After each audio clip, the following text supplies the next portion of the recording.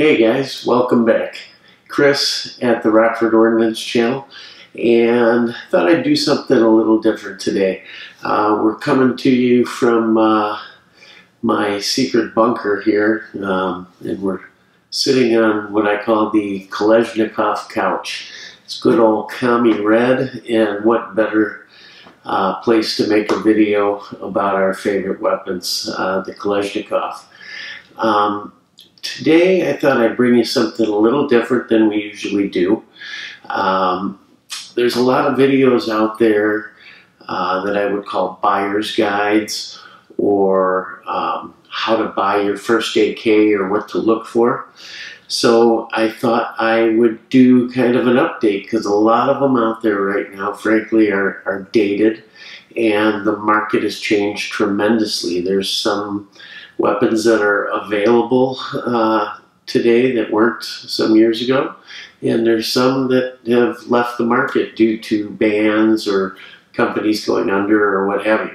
So figured we'd do an update and run through, different things to look for or watch out for when choosing your first rifle. What to choose if you're looking for one for a specific use. And in general, what's out there today, and quality and price levels too. So I really don't know where to start, but I guess we can start with a good old standby that's been around forever. Most people know it, and they're carried in a ton of different shops all over the place, and that's the Wasser 10.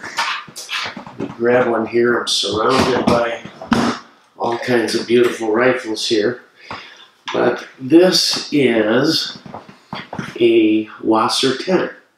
It happens to be an older one from, I don't know, 10, 12 years ago. And it's been upgraded a hair, but we'll give you an idea. People always call these entry level, and if you watch some of the older videos, they'll even say that, well, they're low quality or a cheap AK or what have you. And that may have been true some years ago, but the Wasser has changed quite a bit as far as quality goes over the last few years. They're imported by Century. They're built in Romania at the Cugir plant, and have been. When they first started coming in, there were a whole bunch of different versions.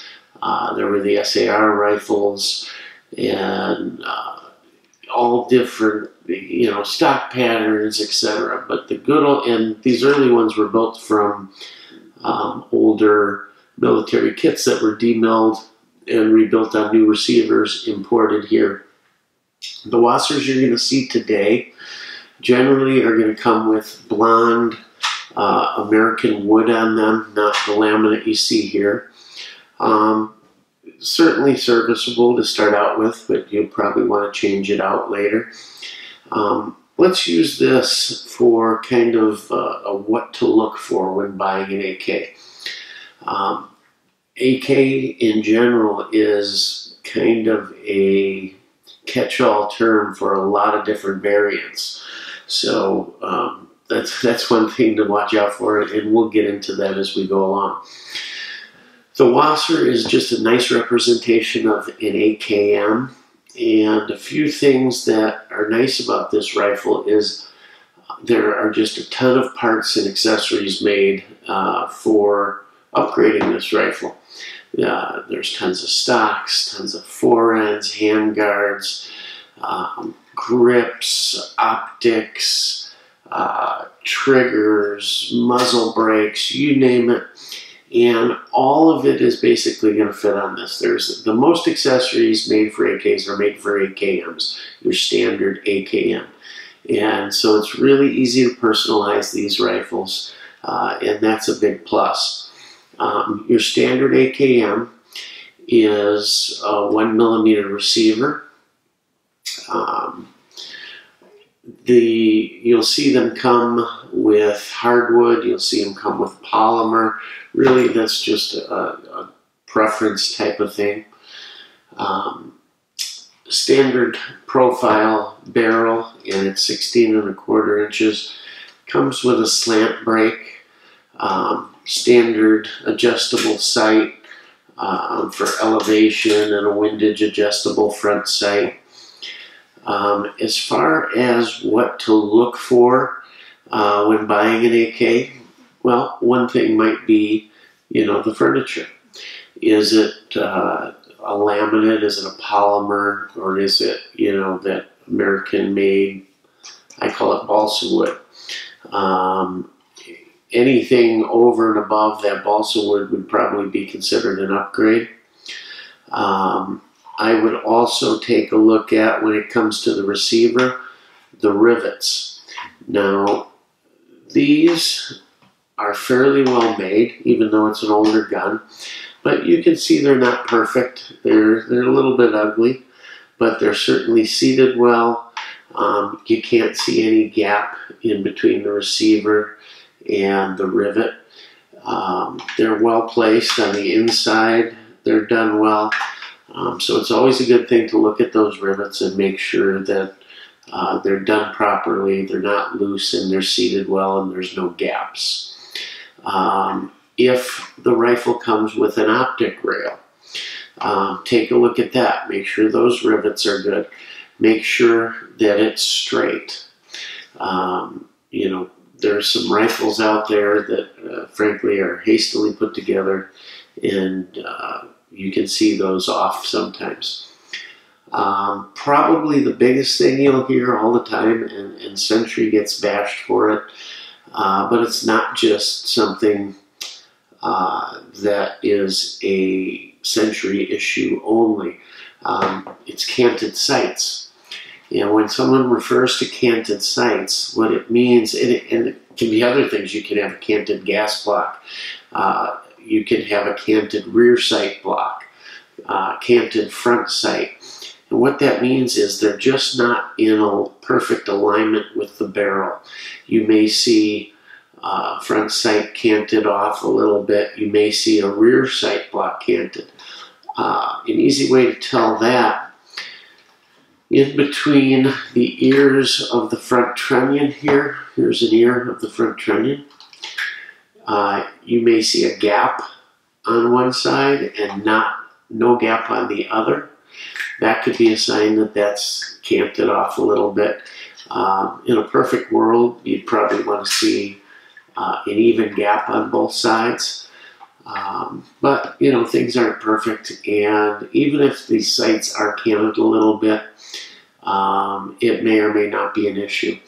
As long as you can get the rifle on target by adjusting the front sight between the ears here, it's considered within spec. Now, does it give you a great sight picture if it's all the way off to one side? Probably not. But again, it's an AK, it's not an AR, and that would be considered in spec. But it's one thing to look for, one less hassle down the road. You can fairly easily straighten a canted front sight by knocking out the pins, lining it up, drilling, and putting the pins back in. Rear sight block's another issue, a little more complicated. Gas block can be straightened too, but if you're buying a rifle, why not take a look and see that it's good right off the bat? Just a couple things to look for. Another thing, a lot of rifles come into the country and the mag well is set up for only a single stack, a 10-round mag, and they're opened up to accept a 30-round mag here in the States. They can be done well, they can be done poorly. And what I would do is either ask the shop if they have a few different mags laying around and if you can check it, or bring some with you. Here's a steel mag, and put it in this gun, and you'll see that there's a little bit of wobble side to side. I consider that a little more than most, but not bad. Where you really get concerned is up and down movement this way. And there's very little here. This one actually fits pretty well, and polymer mags fit even tighter, but there are some mags that are looser in it. You know, you don't want them too tight, you don't want them too loose, but that's another thing to look for. So the Century Wasser, the new ones these days, you know, these used to be, I think I paid $2.99 for this rifle back in the day, and they're now, I think MSRP is like $7.50 or $7.98. A good deal on one today, or screaming deal, is $6.50. You can probably find them in that $6.80 range. So, you know, a lot of the videos out there just aren't up to date with prices and whatnot. But if you can find one under $700, it's a great rifle. They have upgraded their finishes. This one's been painted, but used to be their park was very thin. They'd come with all kinds of scuffs, scrapes, scratches. When I first saw this one, I thought it was a used rifle. Turned out it was brand new. That's just how they do them. But today, the park finish is much better. The furniture is better. This was a real rough, oiled finish when I got it. Just a much nicer rifle. Cugir's realizing that the American public likes shiny, new weapons.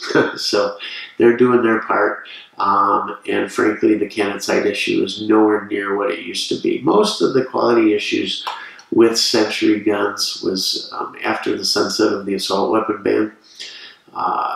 The importers here were just pressuring the factories to just pump out rifles one after the other, and to hell with quality, you know. So they've gotten much better over the years. But, you know, this is about as inexpensive as they come. So it's a great weapon to look for, and it can be changed up, modified, used for a bunch of different uses, and a ton of fun for the money. While I'm on that, let's talk about imported AKs versus American-made.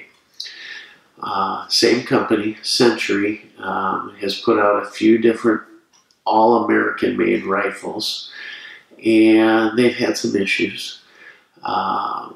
You know, for the most part, they quite haven't figured out how to put a rifle together yet. For those of you guys that own them, it's no shot against you. I know there's some good ones out there, but there's a lot of rifles with issues out there too. One company that has put out a rifle that seems to be doing real well is Palmetto State Armory. They've got their Gen 3 AK out right now, and from all reports, early reports, they're doing pretty well. Things are holding up. Forged trunnions, forged bolts, carriers, all that good stuff, and they're holding up, and they're cheap. I think, you know, they're around $500, $550. Might be a way to go. But for my money, I'd probably spend a little more and get yourself a good imported AK. And there's lots of choices still out there, and we'll get to them here. As far as quality on an AK too, you probably want to look for, if you can find it in the particular variant you're looking at, a cold hammer forged barrel and chrome lining. Chrome lining may not actually make the rifle more accurate, but it will certainly give it a little more durability. So that's something to look for too. You know, there's not as much corrosive ammo around these days, so that's not as much of an issue. I will say non-chrome lined barrels, such as some of the Yugoslavian variants, they'll outlast all of us guys, so it's not that critical, but I guess it is nice to have, so that's another thing you can look at. Make sure the rifle functions fairly smoothly, no hang-ups, although you will get some hang-up on the hammers in a lot of cases, simply because most of the AK variants are using some version of an American-made fire control group. and the hammers are a little higher on those. That can be taken care of later, but as long as there's nothing, you know, some real stoppages or something, just something else to check out on them. Let's go through a few other variants here, and I'm sure, you know, some things to look for will pop into my head here as we go along, and we'll show you some higher quality options and some different variants as well. One of my favorite weapons that unfortunately they're still available in small quantities, but due to some import bans with Russia, are not being imported anymore. This is a Molot Vepr, made at the Molot plant in Russia. Basically the last true Russian import to come in. I was lucky enough to get a few of these before they went away. They were priced before the ban hit. Oh, I think you can find them somewhere between $900 and $1,200 depending on the variant. For the FM version, which is the straight receiver and set up like a military rifle, there were some with slant cut receivers that could be had much and still can be had for cheaper. Right now, these are, and you can find them brand new. I've seen them recently, and the distributor here, Arsenal and the Fime group, they put some of these out occasionally. They get a batch here and there. This happens to be a fixed stock version. If you want to modify your gun, it can be a little harder to find some parts for. And the reason being is it's basically set up like an RPK. It has bulged trunnions, a thicker receiver, 1.5 millimeter, a heavy profile barrel. So things are a little bit different. There are some solutions out there, and I'll show you some. But there's handguards available. This is a Russian RPK handguard I put on here. It's got a cheese grater, gas tube cover on it, a Bakelite mag, a Bakelite grip, and the standard polymer stock that came on it. These are super heavy duty weapons, guys, because of the heavier receiver and barrel and all. Really, really well made, glassy, smooth rifle. Beautiful finish, beautiful rivets. Everything is just phenomenal. Sights that are straight as an arrow. I would put this as one of the top of the line imports out there, but they are going to cost you in that $1,400 to $1,600 range today. They're still available on the primary market, and of course they'll be available for years to come on the secondary market. And I suspect the primary market will go another year or two. They'll still be popping up. Just another variant if you want something not really an AKM pattern. Notice it doesn't have a cleaning rod either, but a really heavy duty, well built rifle. Next, I'm going to show you another imported rifle. This is imported from Serbia, again by Century. People like to knock Century, but Century does bring in a lot of good rifles. Century was the importer for Zastava. Zastava is the company that makes this in Serbia, and Century was the importer. Century brought in a bunch of different variants from Zastava. This one happens to be an NPAP. Came in with wood furniture, wood stock, wood handguards, and it's been changed up. They have a 1 millimeter receiver. The stocks do mount differently. The wood stocks, forget about this right now, guys. but the wood stocks do mount differently than a standard AKM, and parts are not as numerous to change this up. But you can tell I found plenty of stuff to make this thing do what I wanted it to do. We put an M4 adapter on it, and a grip, and all kinds of good stuff. They do have different scope rails than any other variant out there that are specific to Yugoslavian variants, so you have to find a different mount that'll fit it. But these are pretty good quality rifles. I'd call this a mid-level rifle. I've had a ton of Yugoslavians. I've never had an issue. The rivets are nice. They've got one feature that's different than any other rifles out there, and that's a push button here to hold the top cover on. So it absolutely cannot come off while firing. I think I mentioned it before, Yugoslavian barrels are not chrome lined. So if that's a big deal to you, it may be something you want to look at something else. But a nice mid-level rifle. These are no longer imported by Century right now. They're imported by Zastava USA, and they're not called the NPAP anymore. But they are going to be importing this variety. The price is going up from what I understand. These do pop up here and there, still new at some shops. You can find them. They're certainly on the secondary market. I just saw 2 brand new in the box today listed somewhere. They were going for $6.50 a piece.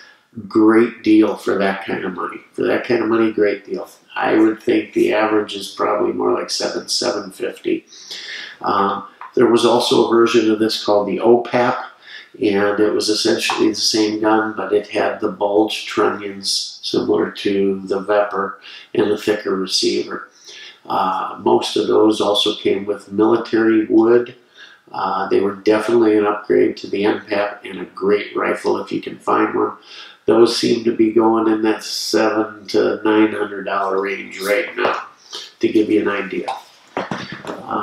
Speaking of OPAPs, this is similar to an OPAP.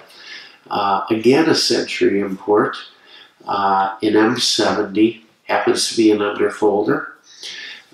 Here's the bulge trunnions we talked about, so thicker receiver. This came with polymer stocks. I put the wood on. These had grenade launchers, flip-up night sights, front and back, and underfolder stocks. That brings up another point. You know, what are you looking at in first AK? Are you looking for something kind of standard, a fixed stock that you can change up, leave alone, maybe put an M4 stock on, or do underfolders kind of float your boat? A lot of people say they're uncomfortable. I don't find them uncomfortable. Matter of fact, I really like them, and this was the first variant I ever bought. Second one was the Wasser. Back in the day, these went for $3.99. You can still find them on the secondary market in that $600, $700 range. A great rifle. It'll last forever. These were subcontracted by Century to some outside companies that built them for them, and super high quality, well built, well put together on Nodak receivers, and similar to the OPAP. These also came in fixed stock versions, which were those military, OPAPs. And Century also put some together out of military parts kits. So they're out there. If you have any questions about the Yugo variants, because there's a bunch of them, you can leave a comment below and I'll be happy to answer you on that. But, just another variety of what's out there. They are kind of neat. A lot of guys like, seeing the folding stock. It's kind of cool. Here it is with the stock folded. Just a cool look. Makes for a nice truck gun, something like that. So you've got underfolders out there. They make Wassers and underfolders too. Those are great guns. So that's something else you can look for. Here is another variant. This is a Vepr, like I showed you there, but instead of an underfolder, it has a side folding stock. So just another variant if you're new to AKs and wondering, what the heck, all this different stuff, what am I going to buy? Well, all kinds of useful stuff. Makes it easy to transport, that kind of thing. Very comfortable, got a cheek pad. Not going to go through everything because other than the stock, it's the same gun. I did tell you that Veprs were a little harder to find accessories for. Well, here's a nice aluminum handguard. There's stuff out there. AKs are so popular today, guys, that there's something for everybody as far as accessories go. So you can accessorize to your heart's content in most cases. But just another variant, that side folder. And we talked about the Vepr. These are, the side folders go for more than the fixed stock. I see them in that $1,500, $1,600 range. Now, you know, what do you want to do with your AK? You're buying your first one. Do you just want a plinker? Do you want a home defense weapon? Do you want something you can bench shoot with or be a little more accurate? Or are you the guy that likes, you know, to collect high-end stuff? There's a lot of collectible AKs out there, guys. Here's one right here. This is an early Chinese import. It is all done in Bakelite, and it's a side folder. Very rare variant, and worth some good chunk of change. There's Polytech Legends out there, all kinds of stuff. So as you get into the hobby, you can research to your heart's content and find plenty of this stuff out there. You know, Veprs for that matter. I guarantee you down the road, those are going to be collectible. Just like some of the Segas are really getting up there in price too. So there's high-end stuff. These, at the time, guys, these were considered junk. When these first were coming in, they were considered junk.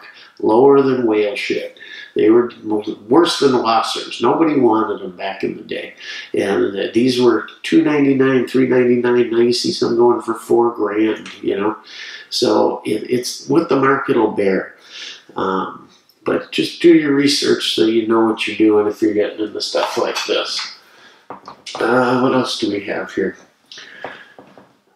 Here's another gun that I would consider, well, let's say the manufacturer I would consider. They build mid to high-end rifles. This is an Arsenal 107R. And it is a basic stamped receiver, very similar to the Wasser, just a little more attention to detail paid on these. This came with a fixed stock. Again, it's been all done up. Everything, all your standard accessories will fit on this. And just a really nice rifle. You don't have to worry about cannon sights. You don't have to worry about rivets being loose. The mag wells, you can see, are nice and tight. Just a step up in build quality. These are, the parts are manufactured in Bulgaria. Depending on what variant you buy, they can be built in Bulgaria or finished here in the US by Arsenal, but Arsenal does a really nice job. Another thing we didn't talk about, do you want a stamped receiver, which all of these I've showed you are stamped receivers, or do you want a milled receiver? Milled receiver guns tend to be heavier, tend to be smoother as far as operation goes, tend to be a little higher quality, and a really, really nice rifle. They tend to be more money too. Arsenal makes their SAMs, their SAMs. They can go for, you know, upper teens, you know, $1,600 to even $2,000 for some of them. They make them in underfolders, side folders, fixed stocks, you name it. But really nice rifles. This is just a nice choice, an upgrade, next step up from a Wasser of a basic AKM, and you can do all kinds of stuff to it. Really, really good choice. Have been some finish issues with these. You know, some of the paint's gone off this barrel, but you really can't tell, and they can always be refinished. Not a big deal.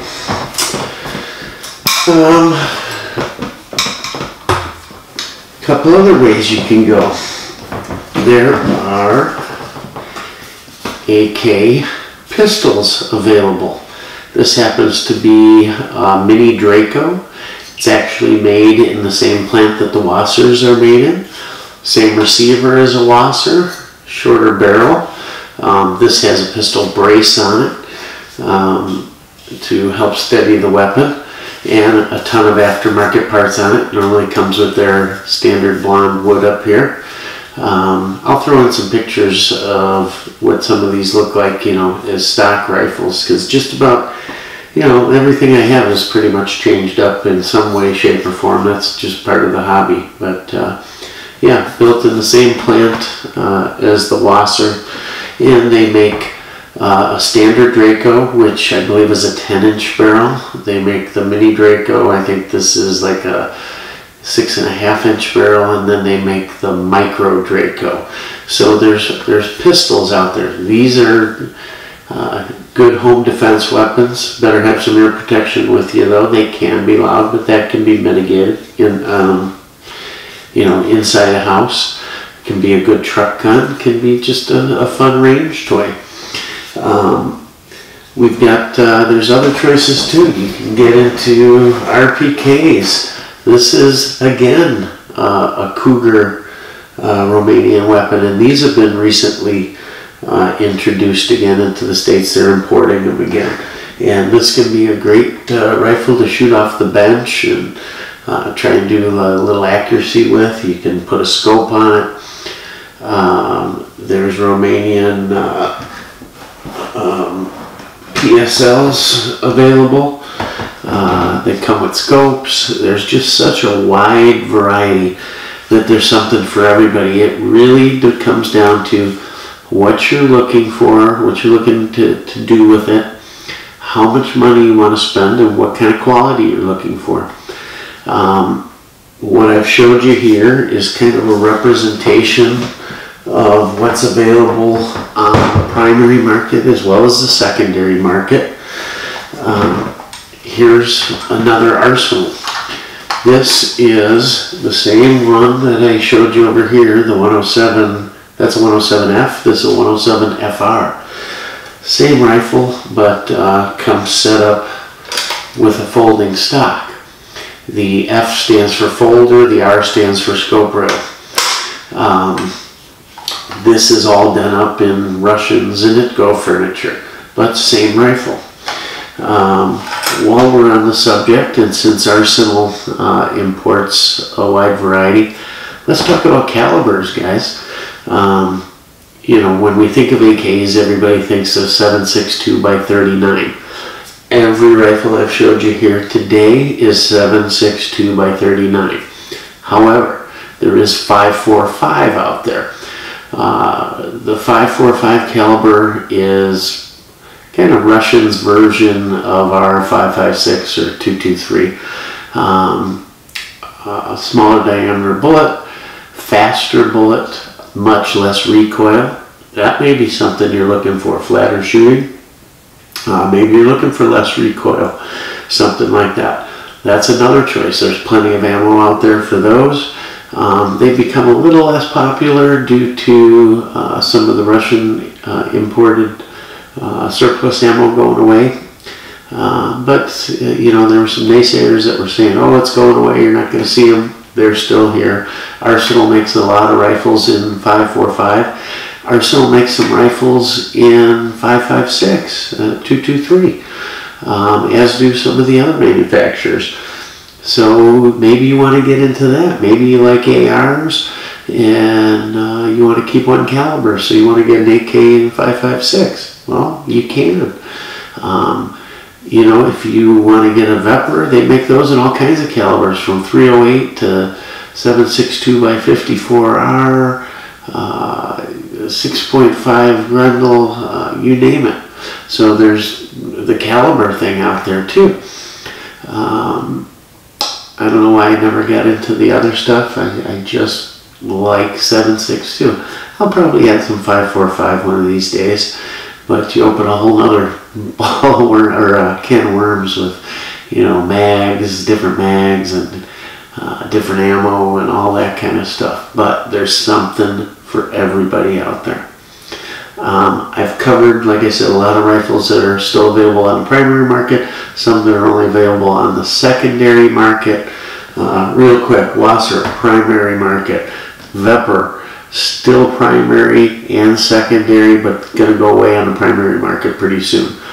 Zastava rifles, the NPAPs, etc., available on the primary market. Zastava USA is starting up again, so you'll have those available, but also on the secondary market, and some leftover Century imports. These Century M70s, secondary market only. Vepr, we talked about. Arsenals, some models are available, some aren't. There's batches. There's the distributor, and then there's the warehouse, and they tend to leak batches of certain stuff out every now and then. And the stuff that's getting harder to find, they put on Gunbroker and leak one at a time. But they got a ton of stuff available. You know, there's 104s, there's 105s, there's 107s, there's all kinds of stuff still available, primary market, and of course the secondary market.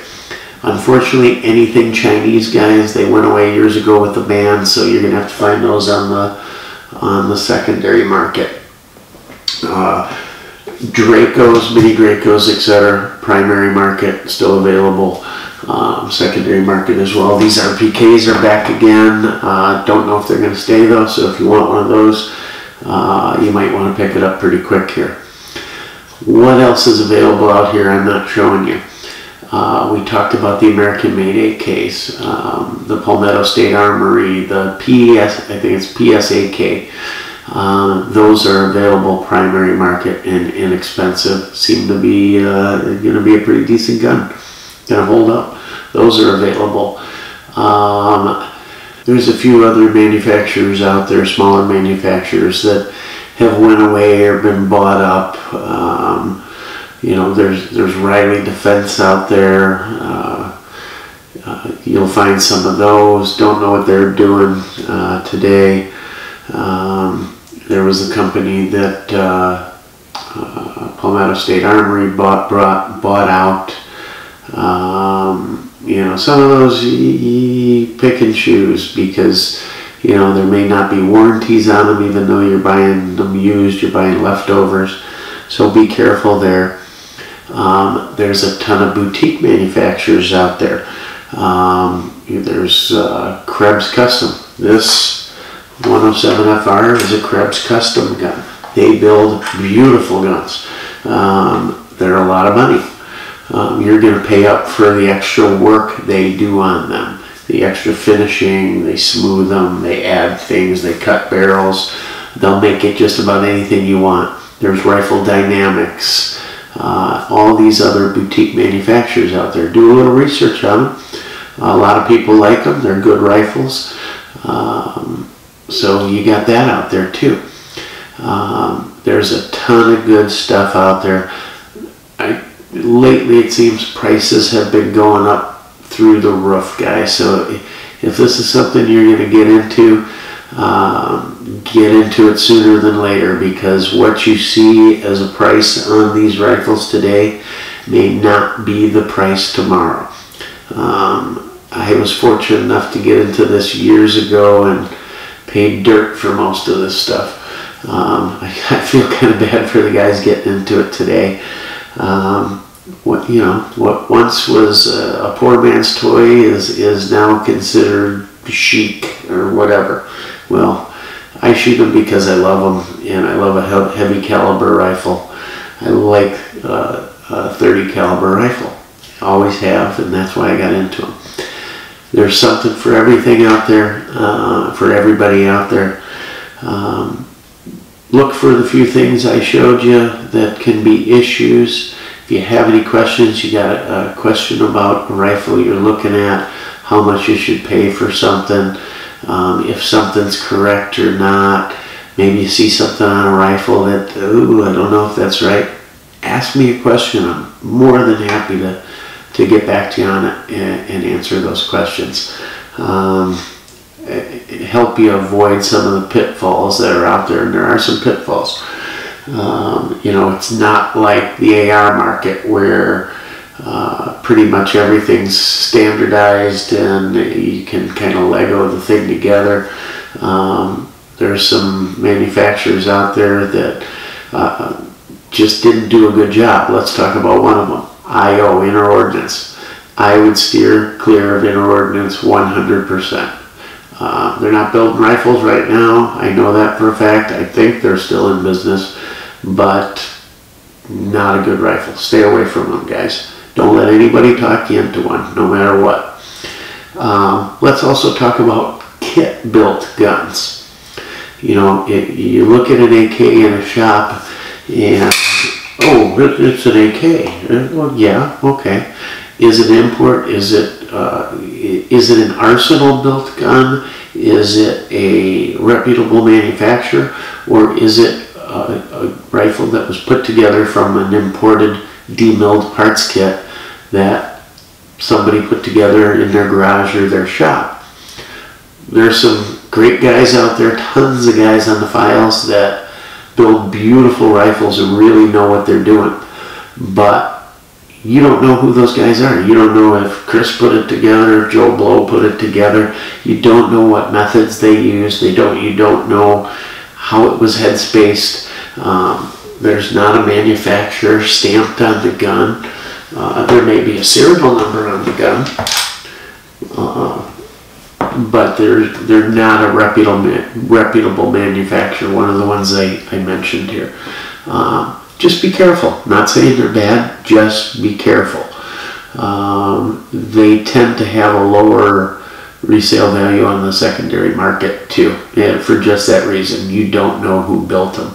So guys, I hope this helps some of the new guys out. I hope it helps bring some of you into the fold. Like I said, any questions, comments, please leave them below. I'll get to them. I'll answer them. I promise you. As always, please like, please subscribe, that little red button down there. And thanks for watching our videos. Without you, we got nothing. We love you. Have a good one. Rockford Ordnance out.